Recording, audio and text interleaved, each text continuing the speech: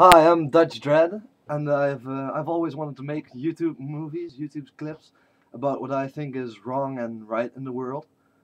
And I've wanted to do this for years, but I've always been too lazy. However, today I saw a video about Shock of God, and it was probably the dumbest, most retarded thing I have ever heard. And the problem is that he doesn't understand it. And I thought, finally, now I have to step in. I have to do something. I have to start making videos because this stupidity can't be allowed to go on any longer. He's a theist, and he asked the question, how can you prove atheism is right? Which is just one of the dumbest things I've ever heard. And the problem is, he doesn't understand atheism. He doesn't understand the stupidity of the question. And this is because as atheists, we assume that everyone understands what we're saying. They have the same way of thinking. Problem is, people don't, and especially theists don't. So we have to guide them through it step by step. So this video is for you, Shock of God. And I'm going to explain to you step by step why what you said is completely retarded. It's just the most dumb. It just angers me. I don't think I've ever heard shit quite this stupid. I could count it on two hands how often I've heard stupidity of this caliber.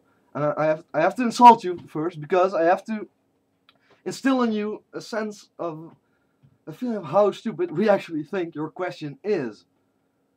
Because maybe if we just humiliate you enough, you'll step back and look at what you're actually saying and realize why we think it's just moronic. And trust me, we do, and it is. So please, please, please understand, please believe me, what you're saying is stupid. Smarter people than you have thought about this. Me, for instance, Matt Dillahunty from the Atheist Experience, he has answered this. He's answered it probably better than I ever can. But I'm going to try and do it step by step, as simple as possible. First, I have to explain to you what is wrong with your understanding of atheism. Because if you don't know if your understanding of atheism is wrong, then your question is wrong. And if you don't know what's wrong with your definition of atheism, you can't know why the question is flawed. Atheism is not saying there is no God. Get that through your head. This is very important. Atheism does not say there is no God. Atheism says, I don't believe in God. Not, I believe there is no God. It says, I don't believe in God. That there is a God. That is a fundamental difference. And you have to understand this, and I'll give you a couple of examples to drive this point home, because this is where your entire argument falls flat. This is why what you're saying is stupid. If you say there is no God, that is a positive claim. That is a statement. That is saying there is no God. That would be strong atheism or anti-theism. Then there's a saying, I don't believe there is a God. I don't believe in God. That's simply saying it's not been proven. I'm not saying there is no God. I'm not saying there is a God. I'm simply saying I don't believe in any God because it has not been proven. And then the other extreme is theism, there is a God, or I believe there is a God. And this, you really have to get this through your head. So I'm going to use another analogy I've always really liked, and it's the courtroom analogy. Atheism is not saying that, let's say that you're a jury. If you're saying that the defendant is guilty for a crime, you're a theist. If you say he didn't do a crime, he is innocent, then you'd be a strong atheist or an anti-theist. Atheism, in the middle, is simply saying, you haven't proven that he's guilty. You haven't proven that he's innocent, but mainly it's, you haven't proven yet that he is guilty. And so, when you ask, prove atheism, you're saying you're saying prove lack of belief. You're not saying prove there is no God, which is what you want to ask.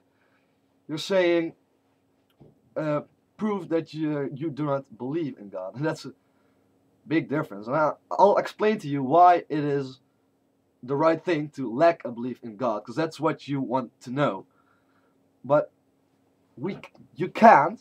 No atheist can, and that's what you're trying to get at. We cannot prove there is no God. We can't prove this. So in that you're right about that. We cannot prove there is no God. But we're not trying to prove there is no God, and we do not have to prove there is no God. And it's the same reason as what in a courtroom you don't have to prove someone's innocent. No, you have to prove they're guilty. And when we're simply saying you haven't proven them guilty, our judgment is simply not guilty. We're not saying there is no God. We're saying you haven't proven there's a God yet. And why is this the default position? Well, I'll explain it to you, and it's actually very simple. First of all, everyone starts off as an atheist, because when you're born, you do not believe in God. You also don't believe there is no God, but you simply lack a belief in God. Simple. So saying, 2% of it doesn't matter how many people are atheists. That's an argument from popularity. That doesn't matter. But you always have to start by saying, okay, here we have nothing, and if you insert a positive claim before and saying, I believe there's something here, then it's also always their responsibility to prove it. Because if you don't, you're going to end up believing all kinds of things that are not true, and you'll have a bad grasp, a bad understanding of reality. Because you can also say, for instance, if you say there's a God, well, prove there's not. Well, there's a flying spaghetti monster, there's Zeus, all these things have to be proven. If I say I have $5, it's reasonable to believe me. Well, actually, it's a lie, because no, I'm in Europe. We have euros. I don't have $5. But even if I say I have €1 million, that would be up to me to prove to you, because that's unlikely. And when you say, well, I say you don't have €1 million, then it's also up to me to prove that you don't have 5 million euros. However, I'm not saying you don't have 5 million euros. I'm saying you haven't proven that you have 5 million euros. So I'm gonna lack that belief. I'm not gonna believe you until you've proven this. And it's nonsense to say that it's better to just assume there is a God and then start having to discredit that notion. That reality simply doesn't work that way. The default position is, if someone says something exists, like a Yeti or Bigfoot, the default position is, well, I've not seen proof of that. It's unlikely. You know, you'll have to prove it to me before I believe it. And I won't say there is no Yeti. I'll say there probably isn't a Yeti. But you're the one who has to prove to us first that there's any belief, any reason to believe it in the first place. And there is no reason to believe in a God, because it doesn't simplify the universe. It adds something that doesn't answer anything, and it's just a random addition to the system. A God would have to be more complex than the universe, and it doesn't explain anything. Because if you say, where does God come from? Oh, he's always existed. You can say the universe always existed. If If you say God came from nothing, you can say the universe came from nothing. It is something you insert that there's no reason to insert it. And unless you come up with a reason why it's needed, then you have a case. Then you have something to argue from. But so far you haven't proven that there's any reason to believe in it. And once more, this is where you have to take from this video.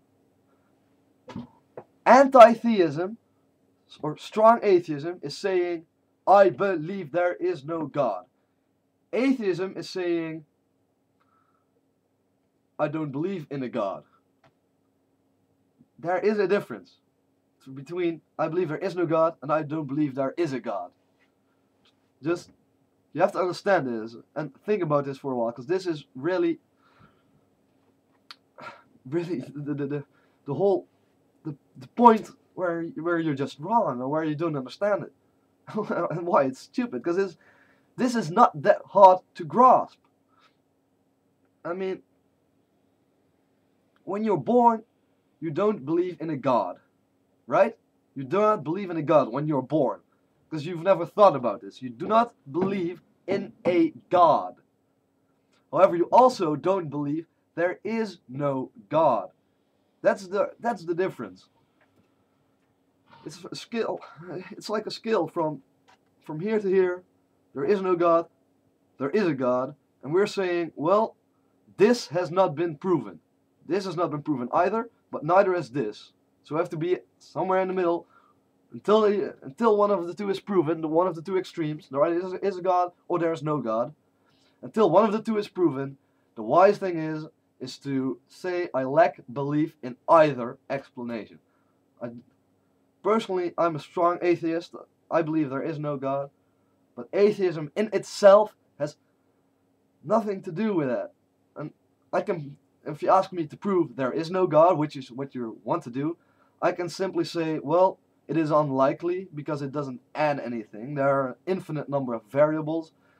And just like if I have a dice and I throw it and I say, well, I'm not saying it won't land on 6, but I don't have any proof it won't land on 6, but I do think it won't land on 6, because there's a 5 and 6 chance that it will not land on 6. That's it. That's the only proof of there not being a God, is that it is unlikely. There's no reason to believe it, and it doesn't explain anything. But the reason to lack a belief in God is simply because theists haven't explained it. Done. And if you don't understand this, watch the video again. This is my first video, so it's still a little bit fragmented, and I'm Dutch, so my English isn't perfect. But yeah, think about your beliefs. Think about why. This question has been answered. It's been answered better than the way I'm answering it by great people. And trust me, what you're doing in most of your videos is simply talking over the other people. And oh, that's just pathetic. That's just sad. 'Cause trust me, you're wrong. Your question isn't hard. It's stupid and it's pointless. Bye.